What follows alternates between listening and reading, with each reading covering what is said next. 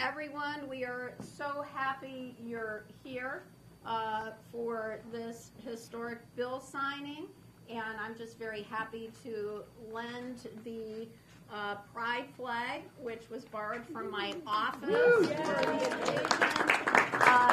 And with that, it is my pleasure to introduce Representative Jeff Curry, who, along with Raheb Ali Brennan, was a guiding force in this important legislation. Thank you very much, Lieutenant Governor.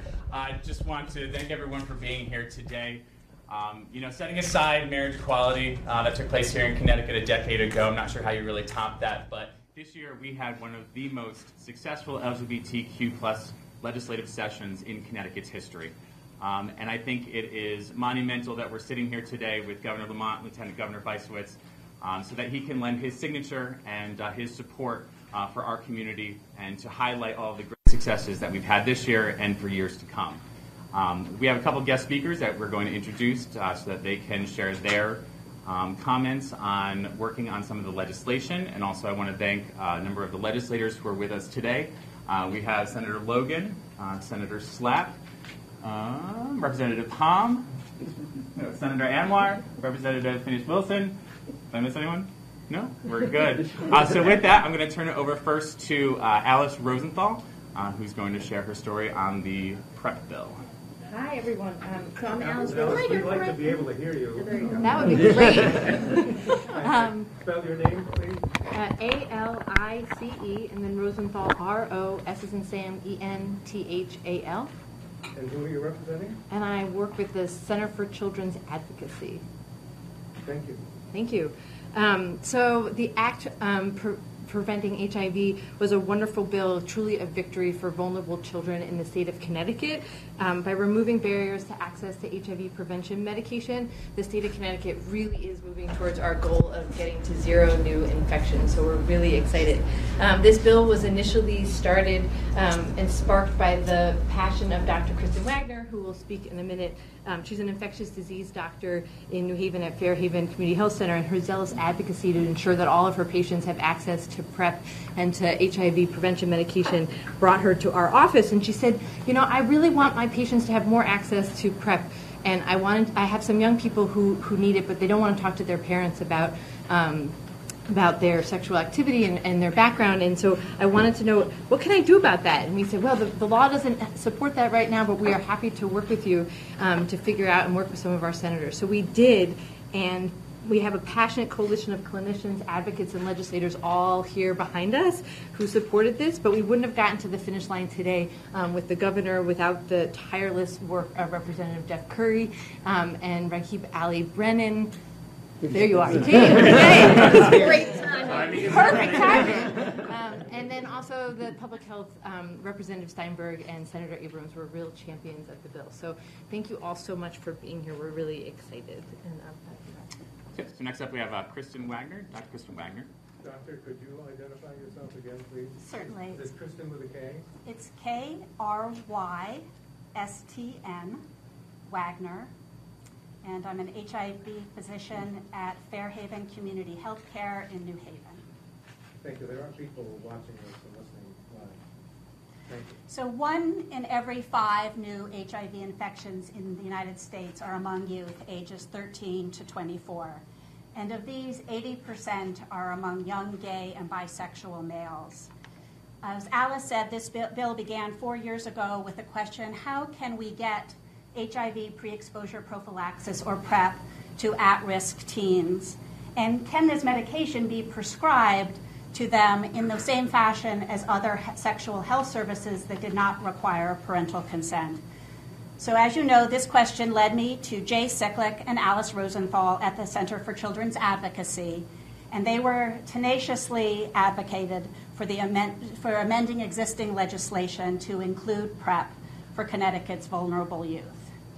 I want to emphasize that at the heart of this bill being signed today by Governor Lamont are the needs of LGBTQ teens who are unable or not yet ready to come forward to their parents or guardians and disclose their status.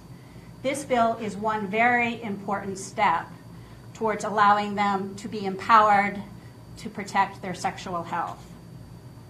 It would not have passed without the voices of the LGBT community and allies.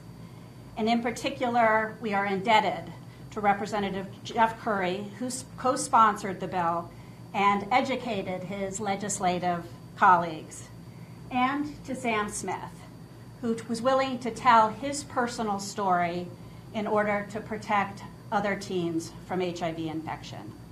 So I thank Governor Lamont for signing today's legislation so that we can all go forward to make this goal a reality. Thank you. Well done.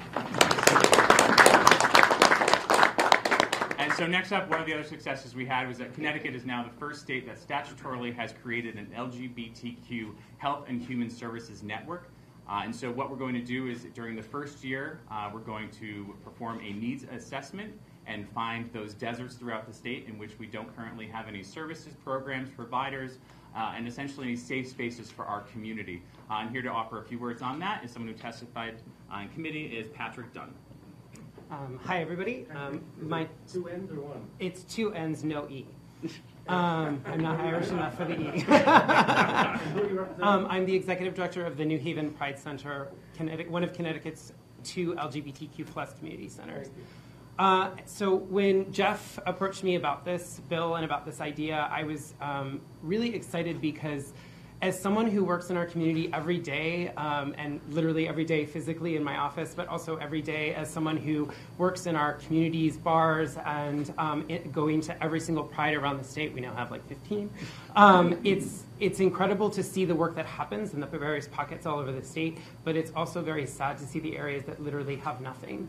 And there is massive differences between communities. You can go to New Haven and have access to a community center, 3 bars, health services, an amazing Fairhaven clinic, but then you can go 3 towns over and there's literally nothing, particularly if you're a person of color, transgender, or don't speak English as your first or native language. And so having a bill that is going to bring together the people from all over our state, the healthcare providers, the organizational leaders, people like Robin McKeelan, who's also here from True Colors, bringing us together in a space where we can share what works and talk through what doesn't work so that we can all learn together and move forward as a community for a greater Connecticut overall. I really want to thank both of our representatives who co-sponsored this bill and brought me in to testify. It was an incredible experience for me personally. And I'm so excited that we are a leading state yet again on another LGBTQ plus or LGBTQIP2SAA community. Wow. Can we do that again? LGBTQIP2SAA. It's my party trick. But I'm so glad that Connecticut yet again is a leading state in our nation, and I look forward to Connecticut continuing to be a leader. And thank you to everybody who is signing, everybody who brought us here today. Well done. And another one of our successes this year was the ban on the gay and trans panic defense. And Senator Looney's not here. He was another one of the legislators who offered this up initially, so I just wanted to show my support and for Senator Looney and for the Senate chamber in general for jumping on the bandwagon with all of our legislation. We don't necessarily have someone here to speak on that today, but our last speaker is Gretchen Raffa from Planned Parenthood, also one of our most outspoken advocates from CT Equality, our Connecticut's statewide LGBTQ advocacy organization. So, Gretchen. RAFFA. Hi all, my name is Gretchen Raffa from Planned Parenthood. I'm the Director of Public Policy and Advocacy, and I also have been serving on Connecticut Equality, as Jeff said, a statewide advocacy organization that's been really working over the last decade to advance and protect LGBTQ rights. And I just want to say I am so incredibly privileged and proud to be standing here today.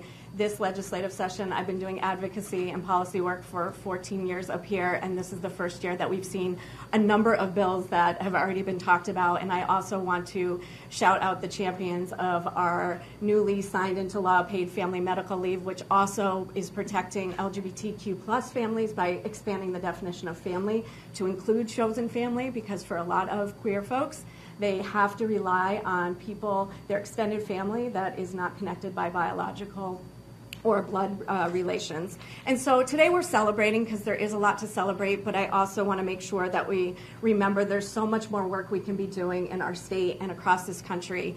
specifically for queer people of color, for transgender people and non-binary people. They are continuously facing threats, including death based on their identities in our country because of extreme discrimination and oppression. Nationally, the Trump administration seems determined to continue erasing the progress we've made over the last 50 years since the Stonewall riots. And we are seeing bans on trans people serving in the military. We are seeing federal rules to limit access to health care or allowing discrimination against trans people in the healthcare setting, and just employing hate speech every day against the LGBTQ plus community. So we have done so much work in our state to advance rights and protect the rights of LGBTQ plus people. And I want to say that even after 50 years after the Stonewall riot, we celebrated Pride all last month. Remind everyone that there is still so much work we need to be doing to protect the most vulnerable within the LGBTQ plus community. And we're going to keep fighting from Planned Parenthood and Connecticut Equality and all the advocates. And I want to just give my heartfelt thanks to Representative Curry and Representative Allie Brennan for being leaders in our General Assembly this year to really be outspoken, because representation matters and we need to get more LGBTQ plus people elected into office. So thank you so much. Thank you, Governor Lamont and Lieutenant Governor Vice Chair. So before we turn it over to the governor so that he can put pen to paper, I do want to take a moment and thank all of the other advocates who are here with us today representing their various organizations, and also as well as the lobbyists who worked with us lockstep to really get this legislation done. Some of those who couldn't be here today, including Joe Graybars, who was Connecticut's first openly gay legislator, and Kate Robinson, who were both instrumental in having a lot of this done.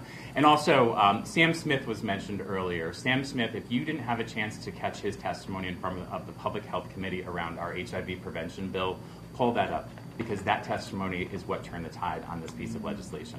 So I just want to give a special shout out to Sam. Governor, it's all yours. Without further ado, I will say why this is important to me. You know, it's about public safety. It's about keeping our citizens safe. As you pointed out, it's also about Connecticut being a leader. And we are going to continue to be a leader in LGBTQ rights and respect and pride and diversity, because I think that's one of the things that makes Connecticut great and makes America great. And we're going to stay a leader on these fronts. And I want to thank each and every one of you for taking the lead on this. So without further ado,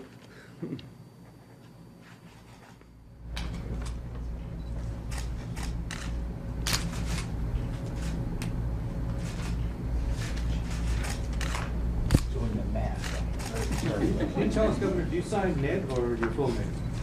He signs one letter at a time, No, but I right, mean- Governor? It's not Edward. That's how you can do it so fast.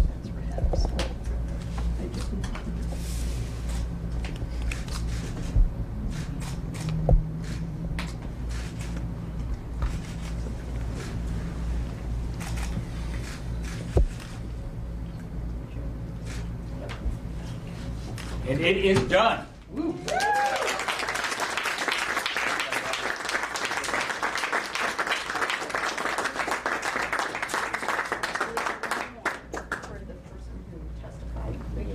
Sam Smith, right behind you. Oh, Sam, you need that. All right. Excellent. So, Sam, you're actually going to get the ceremonial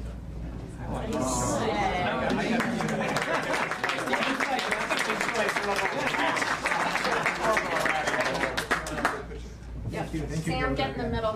We're gonna get your picture. Yep.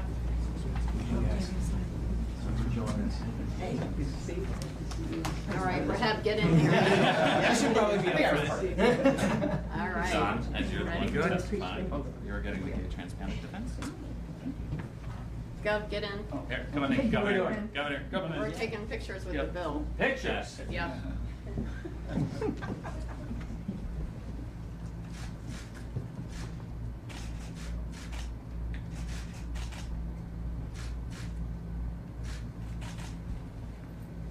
All good? You gotta guess which camera, don't you? Start from the right, go to the left, and see. Thank you so much.